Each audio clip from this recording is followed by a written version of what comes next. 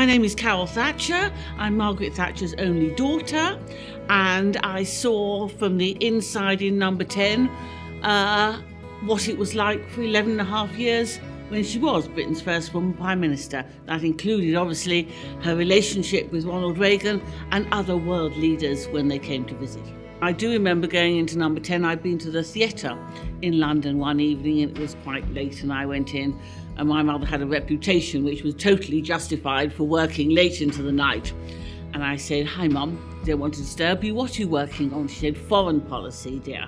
So I said, "Oh." So she said, "Ron Reagan and I will sound the bell for freedom in Europe."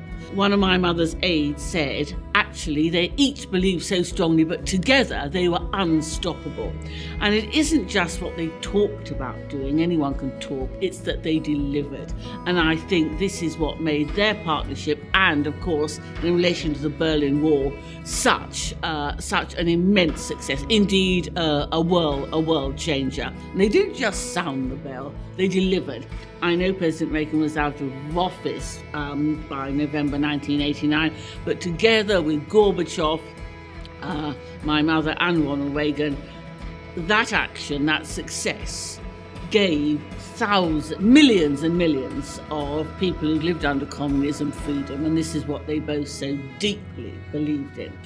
I remember meeting Ronald Reagan. He had the most wonderful charisma and presence and charm. And I remember someone in the White House telling me that when Mr. Gorbachev and Mrs. Gorbachev went to visit, the crowds outside were very enthusiastic. Of course, he was a very popular international figure, and he was very late, which you don't do if you're invited to the White House. And all the White House staff were getting a bit nervous. Anyway, along came Mr. Gorbachev, and President Reagan said, "Hi, we thought you'd gone home," which of course was brilliant to diffuse, the embarrassment. And after his departure, one of his aides apparently said to him, "Oh, well, Mr. President, I hope you don't mind that Mr. Gorbachev is rather hogging the limelight. He's on every television screen." "Oh, no. You see, I once co-starred with Errol Flynn." He had a line for every occasion, and normally it was a winning one. One slightly amusing story, since we're in the presidential library. When my mother and the other guests that Mrs. Reagan had invited flew from the funeral in Washington, D.C. over here, at the burial, my mother was sitting next to Arnold Schwarzenegger, then governor of California. And she'd left her sunglasses on Air Force One. And of course, there was the Californian sun sinking. And Arnie said, "Oh, well, look, borrow mine."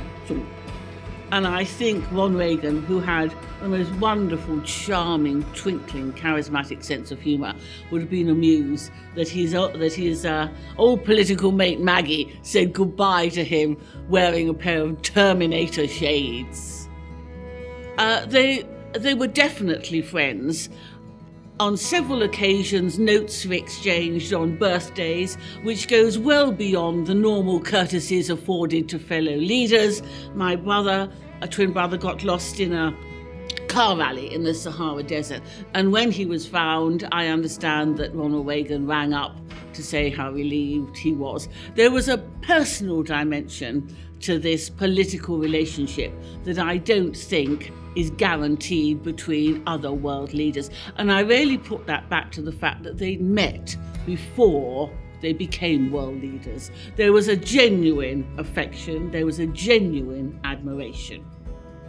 I remember after she flew to Washington for President Reagan's funeral and then came here for the sunset burial back in the UK, an American diplomat said to her, "Oh, some of the American people were very appreciative that you actually went to the US for President Reagan's funeral." And she shot back, and I hope I sound like her, "The world owes Ron Reagan a great deal."